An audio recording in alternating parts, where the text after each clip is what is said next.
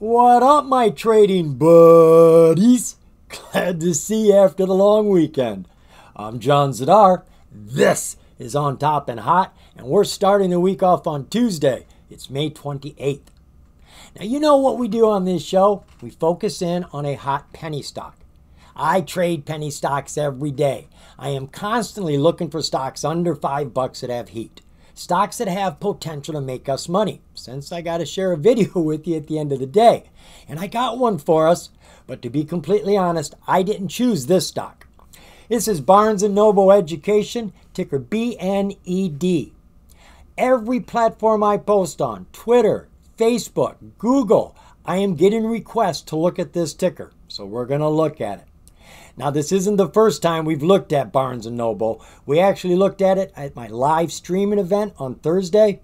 I have a live streaming event every Thursday, 4 o'clock Eastern Standard Time. We do this so that you can request stocks for me to cover instead of me just giving you stocks. Well, somebody requested BNED, so we did look at it then. Now we're going to share it with everybody.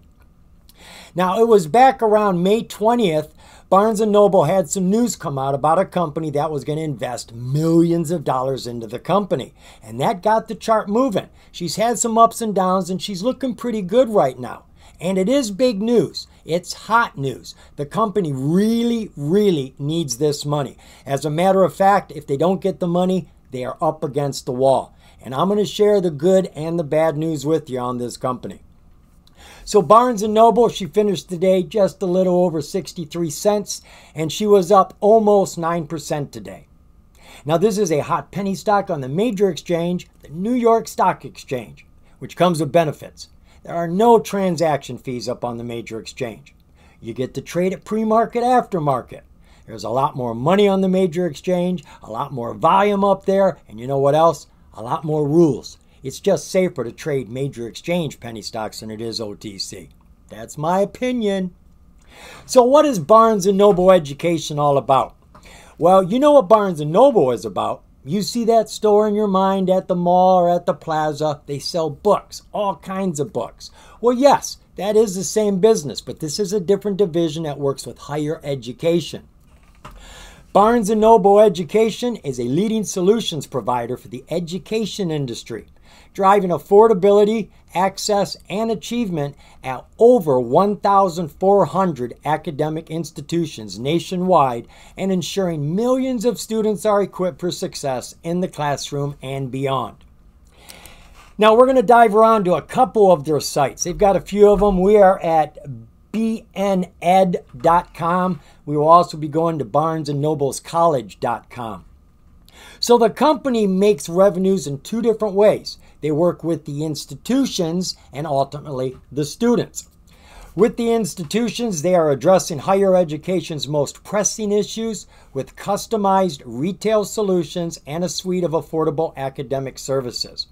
So the company provides all the places that they can sell the textbooks, brick and mortar businesses as well as online, and they take care of all of that for the company, but not just books, a lot of other things too that we're going to take a look at.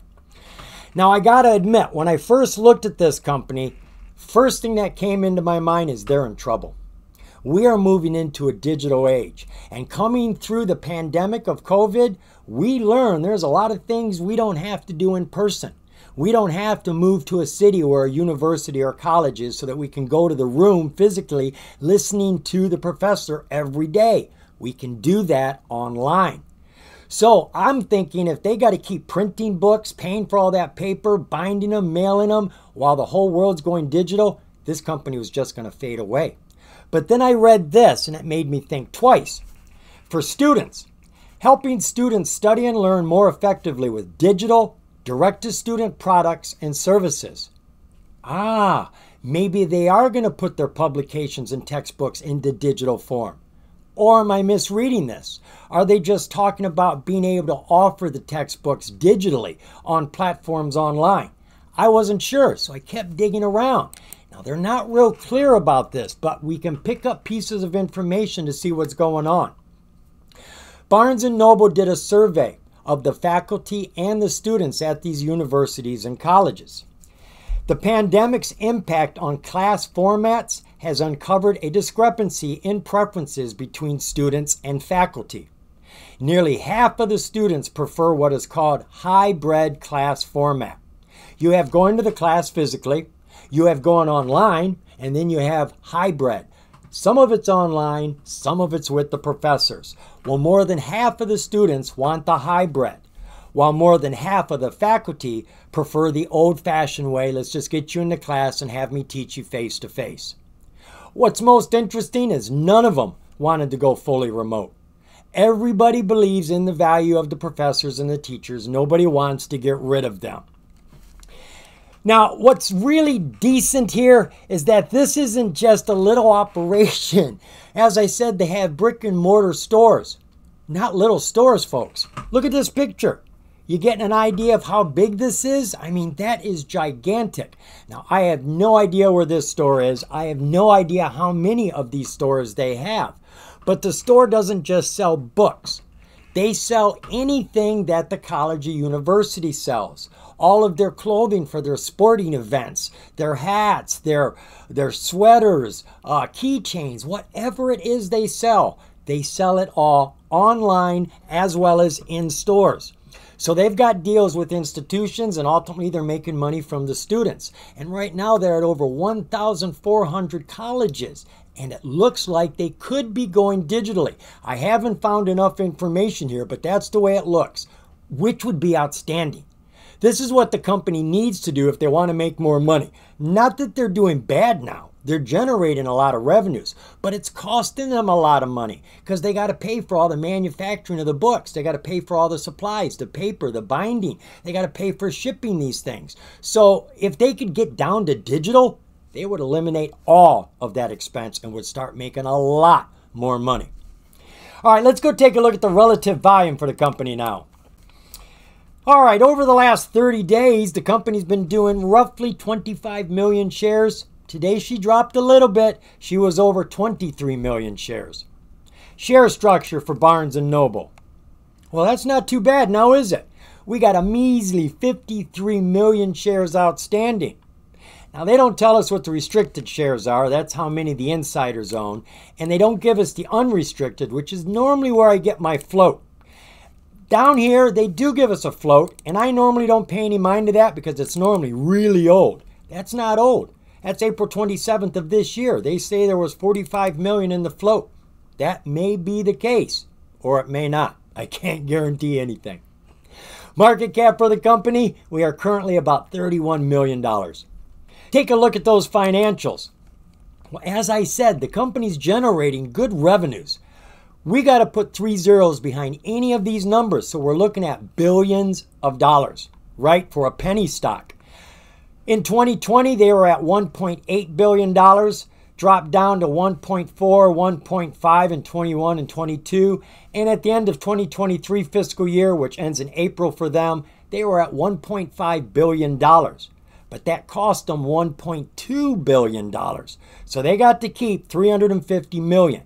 Which is good, don't get me wrong. They're making strong revenues. They're bringing home strong profits. But if they went digitally, they'd be making a lot more profit.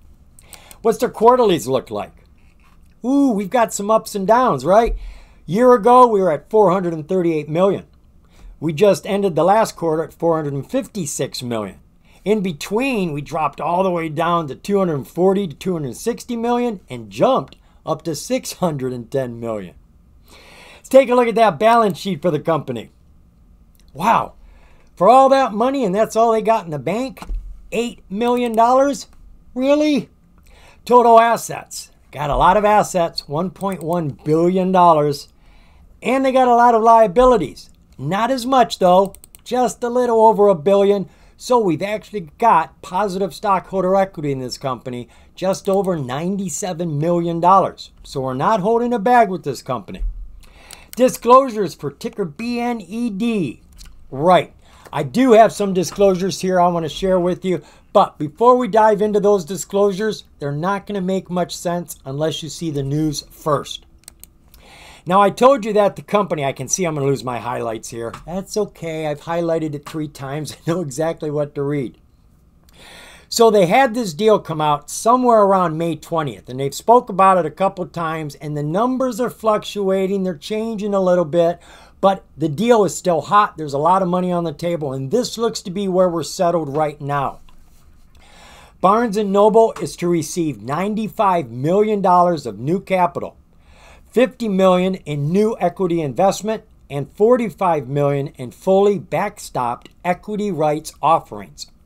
Now, rights offerings, a lot of people aren't familiar with rights. I am vaguely familiar with them. Rights are a lot like warrants. Warrants and rights, think of them both as coupons. Warrants are coupons that you're going to use way down the road. A couple years down the road, it guarantees you the right, the option to buy a share at a discounted price if you choose to. Rights give you the same option, except in the next few months you get to buy a share at a discounted price. And they want to put $45 million of those on the market, which means when they're cashed in, people are going to be buying shares for a lot cheaper than they really are on the market. Along with this deal, the way they're working it, they're going to end up eliminating an additional $34 million worth of debt. So there's a lot going on here. Lots of money coming in, and they're going to save a lot of money. It is critical to them that they get it. And that's where we jump into the filings. I've got 3 of them I want to share with you here. I don't know what date they came out. It really doesn't matter because they're all talking about the same thing.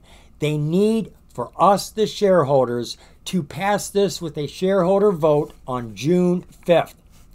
The company states, "We would like to speak with you regarding your vote at the important special meeting of stockholders of Barnes & Noble Education to be held June 5th, 2024. Your vote today could impact the future value of your investment. If the core proposals are not approved, we expect that we will likely need to file for bankruptcy protection." You've been warned. You're going to be warned again. This one came out May 23rd. "We recently sent you to proxy materials in connection with the special meeting of stockholders. This meeting and your vote are vital to the ongoing survival of your company. If the core proposals are not approved, we expect that we will likely need to file for bankruptcy protection." So it's an absolute, folks. You better vote. If you own this stock, you better vote yes, or you know what's going to happen. They're going to go into bankruptcy, and that's going to bring the price way, way down. But wait, there's more information. They just had another filing come out. Good thing I read this. This is at the very bottom. These are details about this deal. Well, here at the very bottom, they tell us, once the transaction contemplated by the purchase agreement, including the reverse split, have been completed, there will be approximately 26.3 million shares of common stock issued and outstanding. There's the point. There's a reverse stock split in all of this as well. So what was the share count on the company? Wasn't it about 53 million? 53. So we have a 2-to-1 reverse stock split. They're going to cut it in half. So there. We need to vote so that they can get their $95 million, $50 million in new capital investment, $45 million from rights they're going to put on the market, and an additional $35 million that they're going to save from debt if they get this all taken care of. Then there's going to be a reverse split, taking away half of our shares and doubling the price. I'm not quite sure from what price, but it's going to be over $1. And being on the major exchange, you've got to have your price over $1. If you're under $1 for too long, they will kick you off the major exchange down to the OTC. Now, it's not like they do it automatically. You get a warning. They'll tell you, and they say you got 6 months to get that price up over $1. But why do they tell the management? It's not up to them. It's up to us, the investors. We have to bid the price and close over $1 10 consecutive days, and then the company is out of hot water. So this is going to get the price up over $1, and I have not gone through all the filings. I don't know if the NASDAQ has reached out to them or the New York Stock Exchange and warned them. I have no idea. But if we do approve this, and we really need to, they're going to get the money. They're going to do the reverse stock split. They're going to be over $1. Hopefully, that's going to be good. Now, right now, the chart is looking pretty decent. I saw it earlier today. She looked like she was setting up for a breakout, and she was. She started to run before I could even get to you folks, and I haven't looked at it since around 2 o'clock. So let's go look at this chart together and see what she looks like now. It's charting time. My favorite part of due diligence. We are looking at ticker BNED. This is Barnes & Noble's Education. And we're going to be doing our charting on my free trading platform, Thinkorswim. Got this opened up to a 1-day, 1-year chart. And as you can clearly see, she's been in a downtrend the entire year. We have had some breakouts over the 200, even had a 100% run here, but she always manages to come back down underneath the 200 and continues to fall. Our 52-week high hit in January of this year, $2.26, and our 52-week low hit in May, that was 15 cents. Off of that low, she has gotten through all of her SMAs, broke through that 200, and she's fallen back down right on top of her 9-day SMA, which is a good landing. That's a controlled fall. Now, we've had a lot of volume come in since that low bubble. This last week has had more volume than we've seen for an entire year. Our oscillators, PPO is strong, MACD is strong, though it's cooled off just a tad bit. And our RSI was blazing, really had a hard drop, and now she is starting to climb again. So even though it doesn't look super hot, that's not a bad chart. It's coming down to our 6-month 4-hour view. Well, we definitely have a downtrend going here. Or do we? Let's take a closer look. What do we got right there, folks? That is a flat 200-day SMA. She was falling, and now she's flat. And where did she break out at, folks? Right at the flat point. And she gave us a warning. She gave us a token sign that she was going to do this right there. This bar right there told you this was going to happen. I call that a directional intentional spike. You can call it whatever you want. This is how it works. She's normally underneath a lot of SMAs. She will push the solid bar up close to the 200, then spit a wick out over the 200. The further it goes, the better. The next bar tells the rest of the tale. If this bar does not come down any lower than where the initial surge started, far as I'm concerned, that's a 98% chance she's going to run. Not immediately, it's just now you watch her because she's looking for an opportunity. What's that opportunity? I just told you. It's that flat 200-day SMA, and she helped create that opportunity. By pushing that spike up, she is actually tugging that 200-day SMA up. She's making it flat, creating her own passageway to run. And as soon as it went flat, she bounced off of this 50-day SMA at about 25 cents up to $1.35. You're looking at over 500% run right there, folks. Amazing. She then came back down, tried to slow down a little bit on the 20, couldn't do it exactly on the 20, but she's burning rubber right now, hitting the brakes and turning around. All of our other SMAs, the big boys, the 200 haul on the 50, they're now getting on top of the 200-day SMA, which is where they belong. That is good. Our oscillators, everything is changing right now. It was all falling, and right now it is just at the cusp, the very bottom of the bowl, just before it starts to turn up. Everything looks like it's set up for the climb to continue. Taking a look now at our 1-hour view. Well, definitely we got a trend change. Our 200-day SMA was falling hard here. Look how many days it was flat.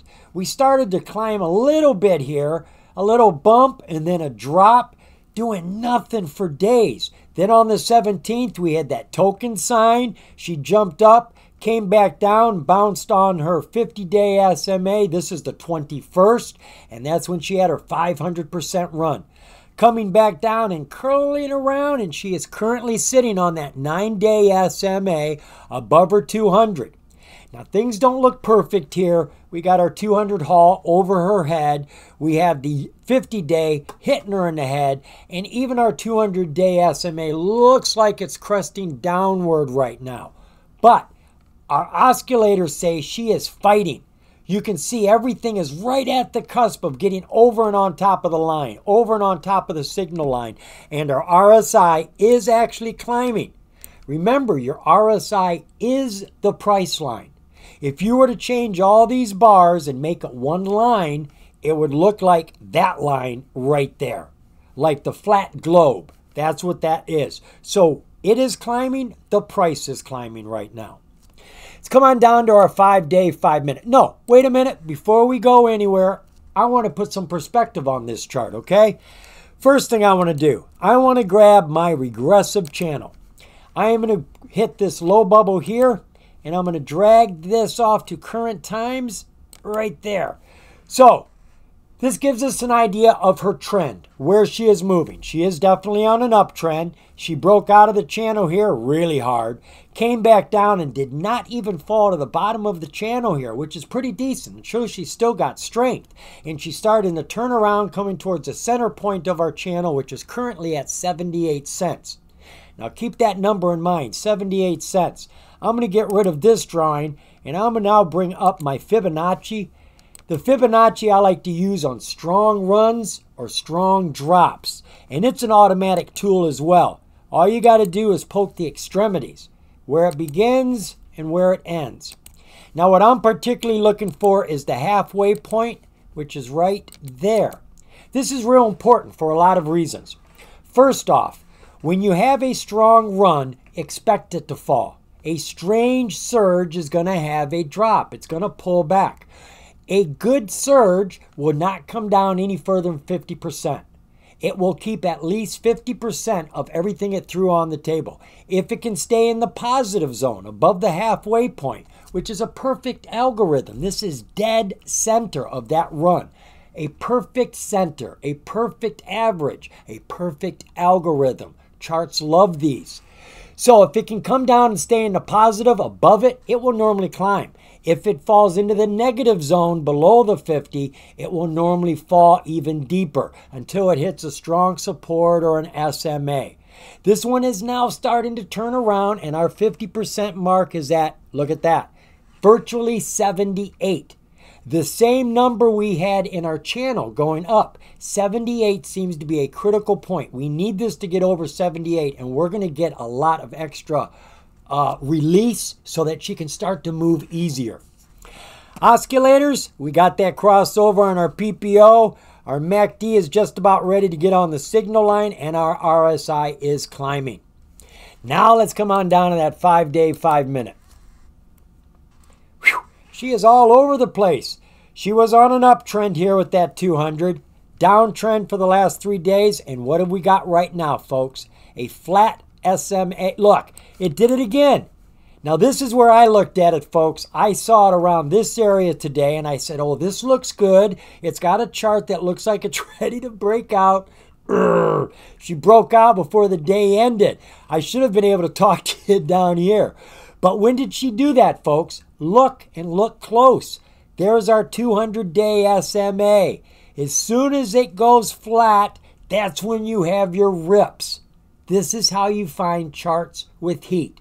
Look for a price up underneath the 200, with the 200 either just about ready to go flat, or it gave you that directional, intentional spike shooting through the 200, coming back down and getting ready to run. That's what we're looking for with a chart that has heat. So we had the rip early. She took off here from about 57 cents up to 73 cents. You're looking at roughly 40, 50% run there. Came back down. She's hanging on underneath our 50-day SMA, pulled away, and is now going sideways. This looks like a dangler. Whenever I see a dangler, I like to go back to the 15-minute. Normally, I find she's sitting on something. Yeah, okay, look. She is actually sitting on the 20-day SMA. Boing, boing, boing, boing. She was on that lots and lots. Then she started to test it. She's tested a couple times here after market, and now she's starting to win that test. Our 9-day SMA is pulling up. All of our SMAs on our 15-minute are starting to climb. Oscillators are all in recovery. Far as I can tell, folks, she is just getting ready to start climbing again. And we've got a lot of volatility going on right now with the company. A lot of money sitting on the table that they can only get if we, the shareholders, approve this deal. And we've got till June 5th to do it. After we approve it, there's going to be a reverse stock split. We're going to lose half of our shares and the price is going to double, getting it up over $1, getting it out of hot water with the New York Stock Exchange. That's everything in a nutshell, but there's more to know, folks. I like the company for a run. Thanks for asking me to cover it, folks. That's why I like your guys' suggestions. You're a community out there. A lot more eyeballs out there than there is in here. So thank you kindly. So do your own due diligence, folks. I've shared enough information with you to get you curious, maybe even excited, but it shouldn't be enough to get you to invest. Your due diligence should do that. Remember, folks, the more you know, the more you're going to grow. See ya.